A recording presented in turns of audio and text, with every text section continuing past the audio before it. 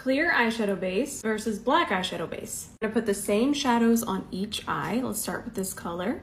Same color over here. Same color, we're just gonna build that up more on both sides. Now let's grab this shade, press it over here. Same shade, and we're gonna do the same thing on this eye.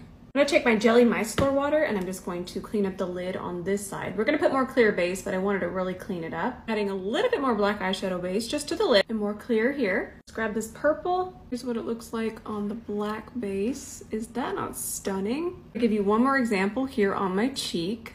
Add some black base, same color. Look at that difference. Now same color over here. All finished, and look at this difference.